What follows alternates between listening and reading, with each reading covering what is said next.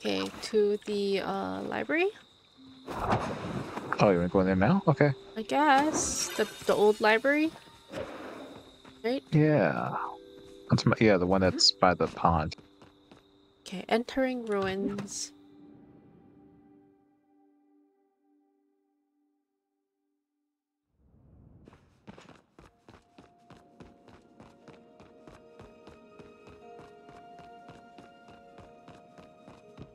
Turning left, no book. Going around. Water. Out of the water. It's the same book. Hmm? I found one! Wait, 1 second. Uh-huh. I'm also looking around. I'm looking around the back area, and if I don't see anything back here, there is a book in the back area. I'm coming. Are you? Oh, I was gonna go to where you were, but okay, that works. Where with the book? Book. It's floating. It's a Yes, it is. floating blue book.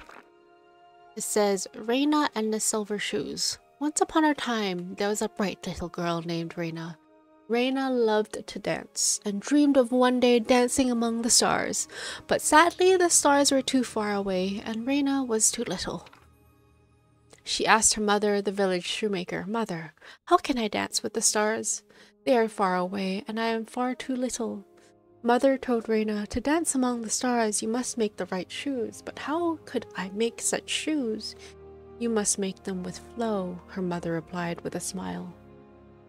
Unfortunately, the moons were jealous of Reina. Look at that girl dancing. If all the people watch that girl dancing at night, they will never look at me again, said Ignis.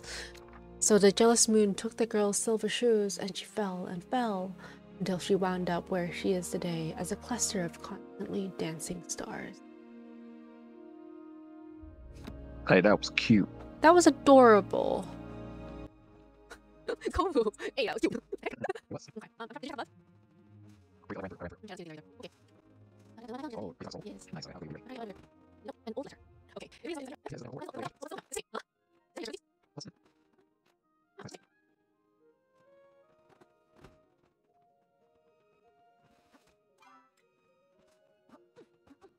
So that's gotta be an error. That might be an error. Oh, I found another book. Another book. Yeah, I did too. Good job. The Kitsuu and the Moon. Do you wish to read this one, sir? Sure. Okay. Once upon a time, when only Grand Ignis hung in the sky, there lived deep in a quiet forest a small Kitsuu. Like all Kitsus, she loved shiny things, and so one summer evening, as she tracked a shimmerfly in the air with her eyes, her gaze lifted to the skies where she caught sight of the moon. This one's really long. I feel like I regret choosing this one to read now. I did not realize it had I'll read 14 the pages second still right. book. I'll read the evens, you Oh, read the odds, okay? oh my gosh. Yeah. Oh my, how bright, how beautiful, she exclaimed. No one in particular, her eyes marked on in the moonlight. Oh my gosh, I'm not reading this right. Oh my, how bright, how beautiful, she exclaimed to no one in particular. Her eyes sparkled in the moonlight as she contemplated how to collect a piece of Ignis for herself. She scampered through the forest until she found the tallest tree, scrabbling past startled Mujini as she climbed and climbed and climbed. As she reached the top, she saw that the forest she had thought her spacious home was just a small patch of trees in a much larger landscape. As she looked up hopefully at the moon, with her ears perked up, she realized it seemed just as far as it had when she had been on the ground. The tips of her ears drooped just a little, but as she dropped her gaze from the sky, she saw a cliff off in the distance, taller than the tree on which she perched. And so off she went, scampering down the tree and toward the cliff in the distance. As she got closer and closer, and so off she went, scampering down the tree and over toward the cliff in the distance. As she got closer and closer, she realized just how big a task she had ahead of her. The cliff rose higher and higher. until at last she was at the base, looking up at the incline that seemed to reach all the way to the very same moon she wanted to catch. The Kitsuu puffed up her chest and started on her climb. Onward and onward she ran, upward and upward she climbed, and yet further and further the moon seemed to be. As she got close to the edge of the cliff, the Kitsuu flopped down in exhaustion and bewilderment, for she was no closer to the moon than she was a cliff's height ago. Drained of all her energy, the Kitsuu slept for a while, and when she woke up from her well-earned slumber, it was light out, and the moon, while still beautiful, was not the only light illuminating the landscape. And there was so much to see. Little Kitsuu had not realized how vast the world was, and how much there was in it. As she scurried along the cliffside, the mossy side she had climbed gave way to a darker, sharper edge. She slowed to a careful crawl, and peering over the edge, she saw that the cliffs here had ended by plunging into a soft bed of sand, punctuated by an occasional rock formation. Ever so often, one of the formations burst forth with a geyser shooting up into the sky. And as she watched one erupt, she realized that she was looking up at the top of it. Gasping in delight, she took a deep breath, puffing out her chest once more, and waited for the geyser to drop below her. Before she could change her mind, she gathered up all her tiny courage and flung herself over the edge as the geyser erupted once again. As the Kitsuu was launched into the air, she had a moment of vertigo as she flipped and flipped head over and tail overhead with a splash of sideways. Almost overwhelmed by the dizziness, she channeled her inner silverwing and spread her limbs taut so her thick fur could stretch out and catch the air, gently letting her gently hover above the peak of the geyser. Up and down and up again she bobbed as she looked around in a bubbling excitement that quickly fizzled as the novelty wore off. She was high, higher than she'd ever been before, but the moon looked no closer than it had on the cliff or in the tree. She was closer to an expansive body of water she had never even seen before than the moon she had been admiring this whole time. The ocean glistened all over as it undulated in the wind, so fast she couldn't see in its entirety. And while she had to admit that it was beautiful, her heart was still set on the moon, and it still seemed impossibly far. In fact, it was hard to keep her beloved moon in sight as she bobbed up and down, up and down. She couldn't stay here forever. As relaxing as it was, she was still stretched out. As she contemplated her next move, she saw a mountain whose peaks disappeared into the clouds. Surely that was where she could be able to meet the moon. So she pondered and plotted. And then next time the geyser shot her into the air, she aimed herself at the mountain, stretching her paws as far as they would go, and then stretching just a bit further than that, and glided as best as she could towards the nearest geyser.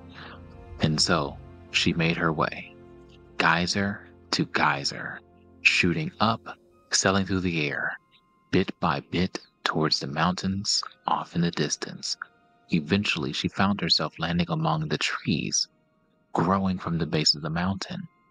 Puffing up her chest one last time, the fur on her chest rippled with energy. She began to climb once more. She scampered across the ground, she scurried up trees, she climbed small cliffs, she glided through the air until one day, as the sun was setting, she broke through the last of the trees and found nothing else above her. As the last of the wash of pinks and oranges faded from the sky and the moon brightened above her, she knew she had made it. She had reached the top. Her ears twitched as she looked up triumphantly to greet the moon. And yet it was just as far as it was before. The mountain, the geyser, the cliff, the tree. It looked the same as when she had first laid eyes on it. She looked around desperately for something, somewhere even higher than where she was now, but there was nothing to be found. There was nowhere higher she could explore. The Kitsuu deflated in defeat. Crestfallen, she returned home to her forest, her head hanging low, ears drooping heavily, tail dragging in the moss. Night after night, she aimlessly wandered around and around and around until one night, when she stumbled into a small clearing. Startled, she looked up and saw the moon, as distant as ever. In despair, she collapsed into a puddle of fur on the ground and began to cry. She begged for someone, for anyone, to help her reach the moon. I have climbed the tallest tree, she explained. I have scaled the tallest cliff, she shouted. I have ridden the tallest geysers, she wailed. I have conquered the tallest mountain, she howled. I just want to be friends, she whimpered, exhausted. She rested her weary head on her paws and let her tears form tiny rivers down her face, across her toes and into the ground where they began to form a pool.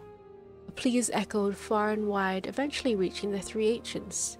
The phoenix, preoccupied with saving her noisy wayward people, did not hear her appeals. The chimera, his far and quiet solitude broken, turned to face away from the chittering noise and watched instead the technological marvels his inventive and clever people had begun to develop. But the dragon, still in its youth and without its own people, could remember what it was like to yearn, as its own nebulous yearning had brought it into being not so many years ago. But that is another story for another day. And so the dragon took pity on the poor Kitsuu, gathering the dust of the stars and shaping a small, humble moon in his claws, carefully balancing it in the sky above the pool that had just formed from her tears. And as the pool grew large enough for the Kitsuu's paws, and as the pool grew large enough that the Kitsuu's paws were dipped in it, her tears began to tinkle. That's a weird way of wording that. Her tears began to tinkle. I'm sorry. her tears began to tinkle as they fell directly into the water. I think so too. I think it meant to write twinkle. Yeah. Her tears began to twinkle as they fell directly into the water. Startled by the sound, the Kitsuu looked up, and lo and behold, she saw the reflection of Luna shining back at her. Why, hello, she exclaimed happily, circling the edge of her pool around and around, while the moon stayed centered and full, beaming back at her in delight. The dragon spoke then, its voice a deep rumble that she could feel throughout all of her fur and whiskers. Your new companion, it explained, will wander just as you have wandered, but will always return just as you have returned. You are no longer alone. And as it watched the Kitsuu settle down into a happy, peaceful slumber lit by the two moons, it began to contemplate its own loneliness. But alas, that is yet another story for yet another day. That's actually really cool. I love the lore. It's so adorable. Yeah, the Kitsuu and the moon. I might take that and make that just a video on its own. Us just reading that. That's nice. Yes. I'm just gonna leave the library on its own. Yeah. There are new books in the library. And something slightly bugged.